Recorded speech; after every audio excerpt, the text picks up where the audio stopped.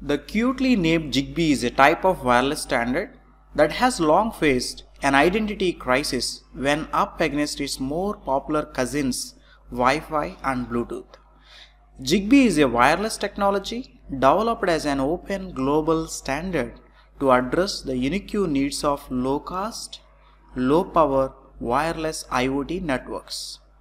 The Zigbee standard operates on the IEEE 802.15.4 physical radio specification and operates in unlicensed bands including 2.4 GHz, 900 MHz and 868 MHz.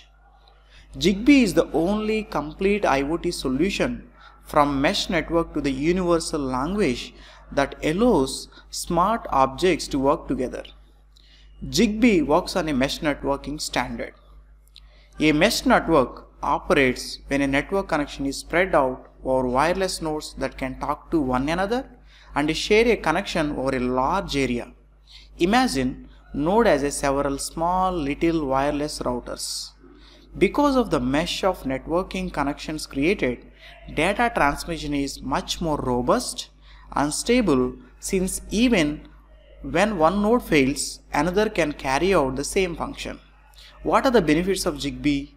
Zigbee increases the choice and flexibility for users and developers and delivers the confidence that products and services will work together.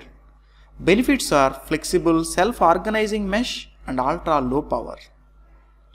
Zigbee is capable of carrying small amounts of data across mid-range distances while using fairly little power. There are many companies today using Zigbee protocol. Nest thermostats, some of the Comcast newer routers and Philips Hue light bulbs all use Zigbee chips. Zigbee is a great example of a technology that is struggling since it has not been widely adopted by industry or by IoT designers. This is despite the fact that it is an efficient alternative to Wi-Fi or Bluetooth. Ultimately, the technologies that survive are those that have mass adoption rates, and inexplicably, as in life, the best are not always the ones that make it to the end.